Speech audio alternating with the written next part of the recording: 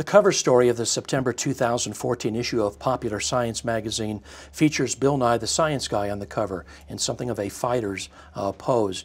Inside the magazine there was a lengthy article with Bill Nye on a variety of topics, but a great deal of print was spent talking about his debate with you last February. The article said that some of the questions directed to Nye by people at the debate seemed, quotes, designed to trip him up. One asked, how did the atoms that created the Big Bang get there? This is the great mystery, Nye replied, shrugging his shoulders and raising his hands. Unquote. Was that question designed to trip him up? Hey, look, I guess when you can't answer a question, then you can claim it's designed to trip you up.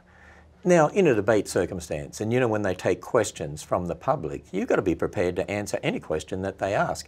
And in fact, the questions were written out ahead of time. Nobody knew who wrote those questions, and they were given to the moderator, Tom Foreman, who then took the questions and decided the ones that were to be asked to Bill Nye, and then for me to respond. I had to answer that question too, by the way, because I was asked to respond to that question.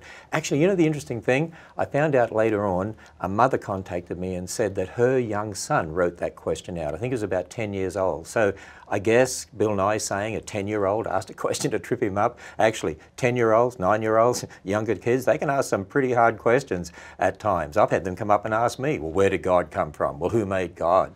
I could claim that's there to trip me up. No, it's not. They're asking. And you know what? That young man asked that question, and Bill Nye had to admit he didn't know.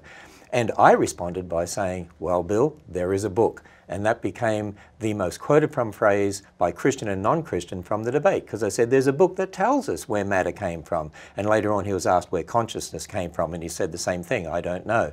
But we have a book, it's called God's Word, that tells us who we are, where we came from, what life is all about, what our problem is, and what the solution is in Jesus Christ.